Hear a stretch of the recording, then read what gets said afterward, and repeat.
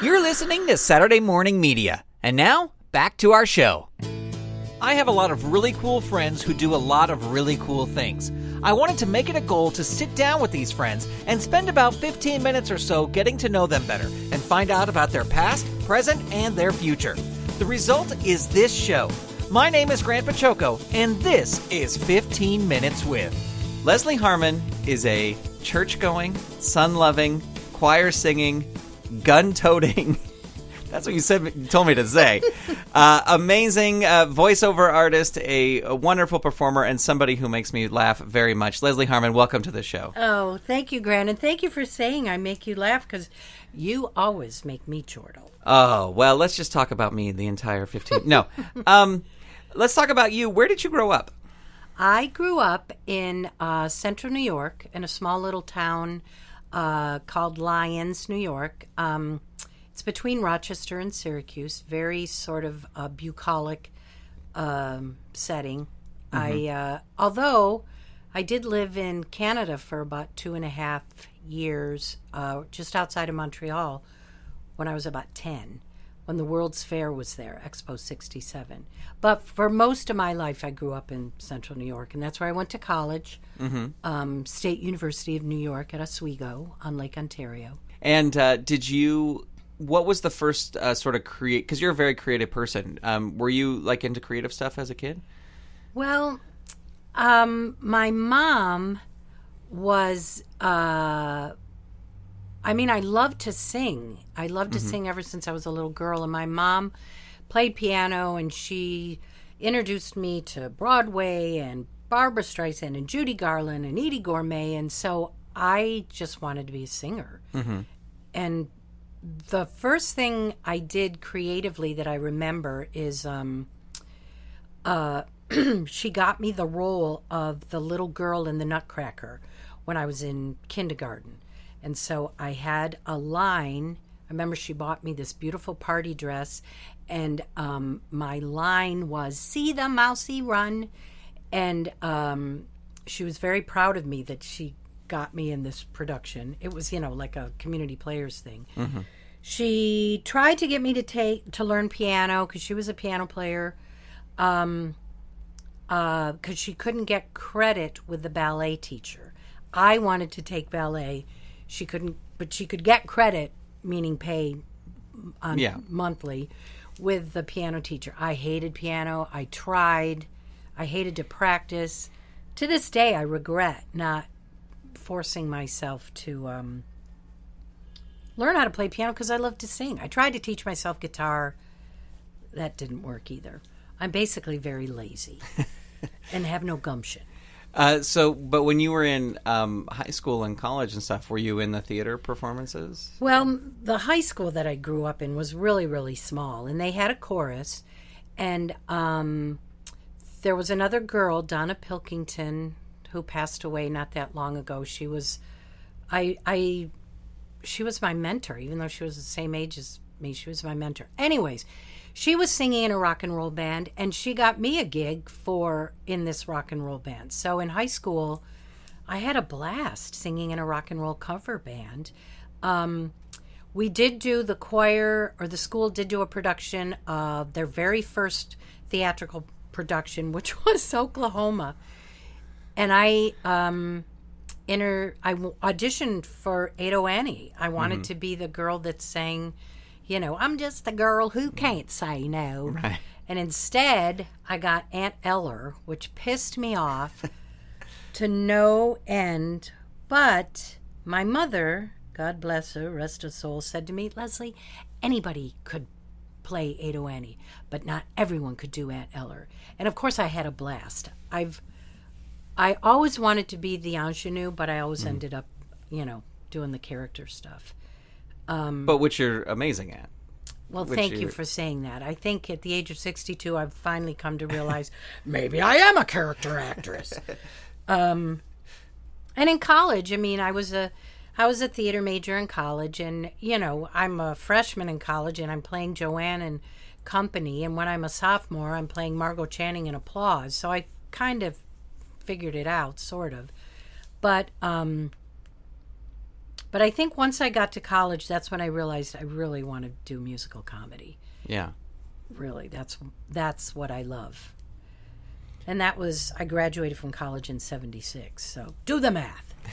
And after you graduated, where did you head to New York? I did head to New York, and I lived there for only 6 months because a man that I had met at Oswego had a dinner theater, this amazing dinner theater at an inn on called Springside Inn Dinner Theater, and it was on, oh God, was it at Wasco or Cayuga Lake? I can't even remember.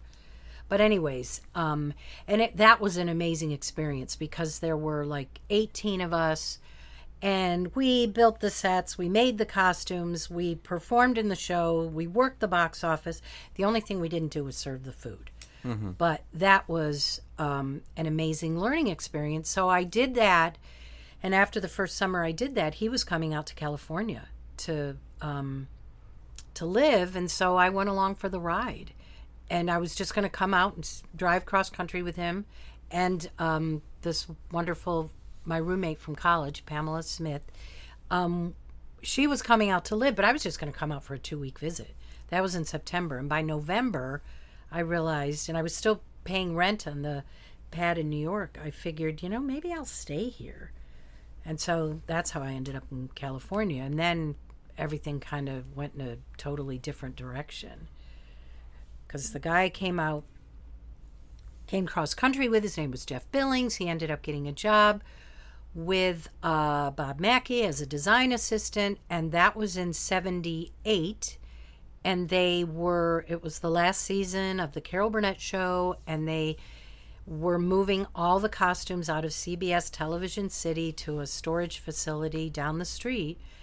And so they needed people to help move the clothes. So they assembled a ragtag group of actors and dancers and singers and comedians and writers to move these racks of clothes. And I just ended up sticking around and working for EC2 Costumes and Elizabeth Courtney Costumes for like 30 years. Wow.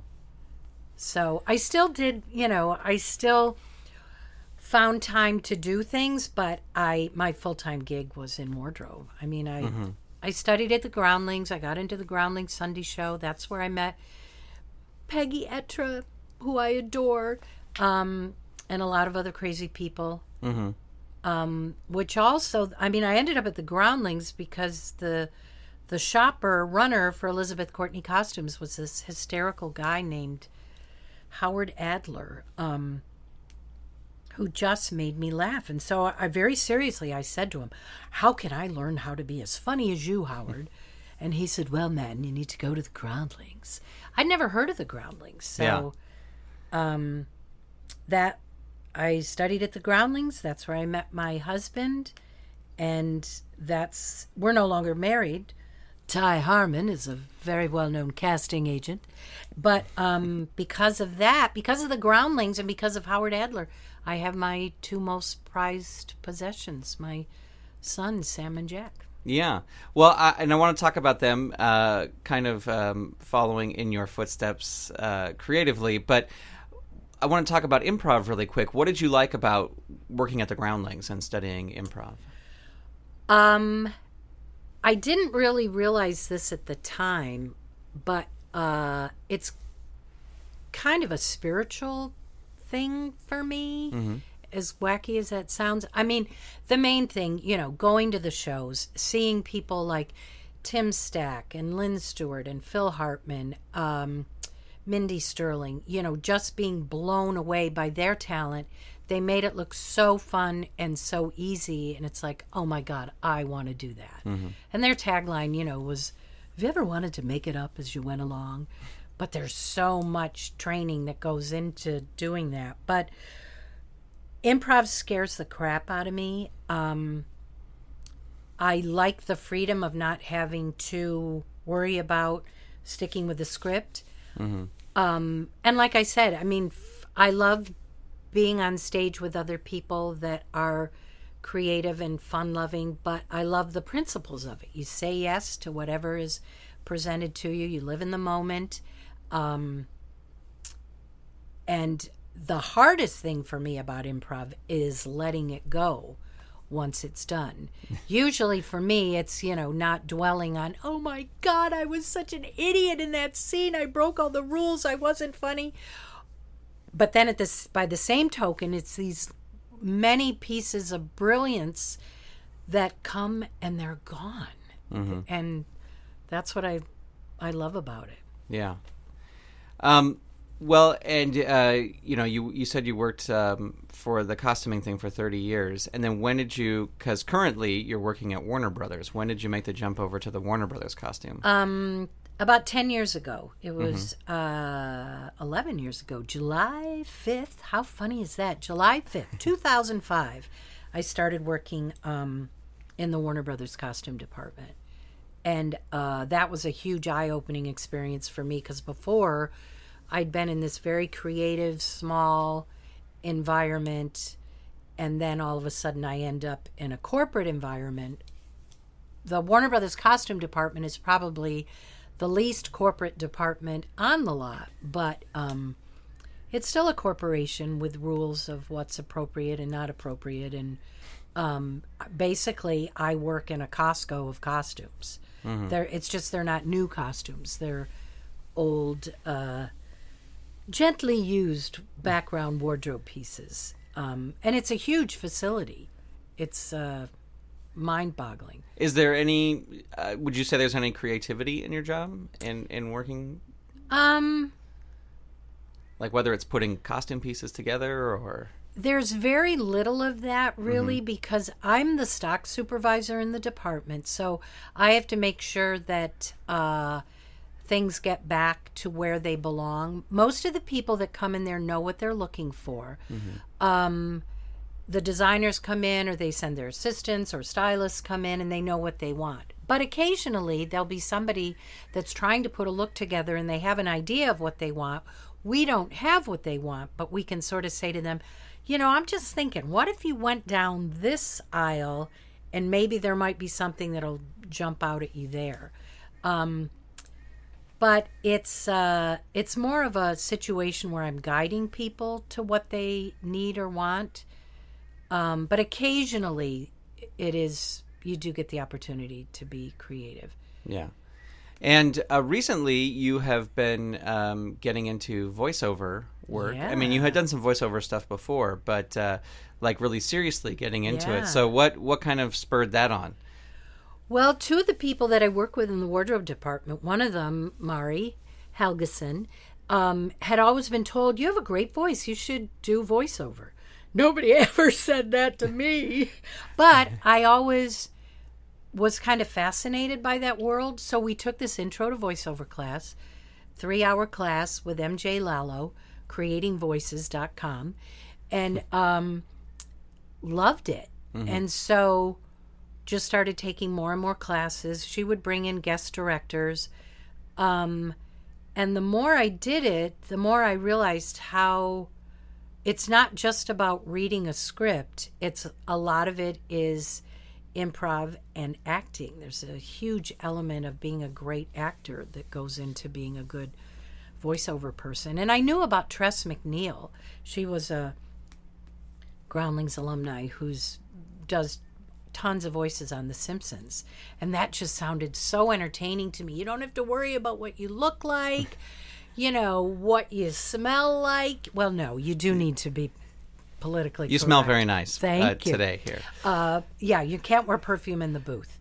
But anyways, so yeah, I just fell in love with it. So I decided, okay, what the heck, I'm going to make a demo.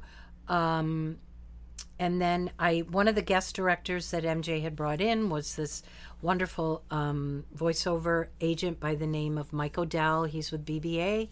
And I sent him my demo, and he signed me. He signed me back on April Fool's of this year. And he's been submitting me for things. I haven't booked anything yet. But, I have a little home studio because everything has to, you have to do he sends me the script. I have to make an MP3, send it off to him. Mm-hmm. So, I'm kind of looking forward to that as being my second act after I retire. I'm hoping I can do it. And if not, I love taking classes. That's something I realize. I think when I used to take classes with you at Improvatorium, Patrick Bristow's amazing school of improv, sometimes I like just doing the classes better than the actual performances. Performing, yeah. I love taking class, whether it's voiceover acting or improv. And another thing I want to ask about, because this is something that is creative, and we mentioned in the beginning, is you sing a lot in church as well. Yeah. Can you talk a little bit about that? And about a long time ago, two things come to mind. When you sing, you pray twice. And somebody gave me this little plaque. God respects me when I work, but he loves me when I sing. So I love to sing. I sing in my little church choir. We're a small band of misfits. We are we have this amazing choir director, Dr. Stephen Cronauer, and we go. I sing at the American Lutheran Church right here in Burbank on Clark and Hollywood Way, and it feeds my soul. I love going to church. I love the ritual of the liturgy, and I get a lot out of singing in choir. It's something I love to do. Plus, it's great, trying to sight read music. I'm hoping it's keeping my brain active. Who are you and why am I here? But yeah, my church life is very important to me. Yeah. And well, we mentioned them before, your two sons, Sam and Jack. They are very musical as well, both of them. And Sam is even in a band, following in, because it was a high school band, right? Isn't that how Legal Tender started? Sorry, I mispronounced it there. So talk about your kids' creativity. Sam's a bass player. He's always loved music. And his dad, probably more so than me, his dad's really smart when it comes to all genres of music. And so Sam was exposed to all kinds of music from a young age. So he's heavy metal is his main love, but he's in a cover band called Hi-Fi Academy. They're currently playing up in Big Bear. He just did a gig at the Federal with a 80s band called Rubik's Cube. But he loves music. I mean, music is Sam's passion. Jack is an amazing singer, and when he was in high school, he was in Powerhouse, the show choir at John Burroughs High, and they went to nationals in Chicago, and they won. That was in 2012, #1 show choir in the country. He's currently not singing now. He's away at college at a small liberal arts college. He did sing when he was a freshman, and with the choir there, and got to go to Italy over spring break and sing in all these amazing churches. But yeah, my kids are the light of my life, and now that they're almost 21 and 23, Mommy's got to back off a little bit. She can't be their best friend anymore. So, but they bring me so much joy, and I'm so proud of them, and I can't wait to see where they go with their lives. Well, and I think, like, whenever I go past your house, if your boys are there and you are there, there's a lot of fun in that house. There's a lot of laughing and a lot of goofing around and zaniness, and it's a lot of fun. The first day that Jack was home from school, I get home from work and I see that my neighbors are all outside and they're looking up, and I'm thinking, uh-oh, what's going on? And I look up, and my sons have lawn chairs on the roof, and they're drinking beer, because it's Jack's first. I probably shouldn't say that. I'm sure it's against the law in some part of this city. But yeah, they've always, when they were little, they didn't take beer up, but they've always gone up on the roof, usually with their Nerf guns, to shoot at people walking by. But I love it when I get these little texts from you and I'm at work and you're commenting on something that's going on at my house that I don't know about. Right, I'm driving past. Hey, there's a ping pong table on the front yard, or whatever it is. Exactly. Yeah. Well, Leslee Harman, it has been a lot of fun talking to you. Thank you so much for coming by the show today. I'm honored to be in your presence, Grandpa Choco. I adore you, so thank you very much. Thank you. Leslee Harman is one of my absolute favorite people, and it was such a pleasure to get to talk to her for this episode. 15 Minutes With on the GrantCast is a production of Saturday Morning Media, and it's made possible by the Saturday Morning Media Patreon patrons who've gone to patreon.com/Saturday Morning Media and set up a monthly donation for as little as $1 a month. Huge thanks to Shay Stewart, Merle Lafferty, Jeff Peterson, Dale Gadania, Steven Staver, Jackie Klimo, Melissa Crawford, Chuck, Matthew Wayne Selznick, Dave Slusher of the Evil Genius Chronicles, Mike Coughlin, Dorothy Baciocco, John D., Kathy Crawford, Brian Greer, Carrie Whitney, Chuck Tomasi, Chris Foster, Stephen Ing, Clinton of ComedyForecast.com, Vicky DeVries, Mike Wabshall, Twitter user Buttsinggear, also known as Wildcat, Eve Cunning, Mike Hamilton, and Gaston Moreno. If you'd like to support this show and the other fun content from Saturday Morning Media, become a patron. Head on over to patreon.com/Saturday Morning Media and set up your donation today. You can also tell a friend about the show or leave the show a review on iTunes. If you have feedback for the show, you can send it to me directly at grant@throwingtoasters.com or get in touch via Twitter, where my username is ToasterBoy. Thank you so much for tuning in. I will talk to you next time.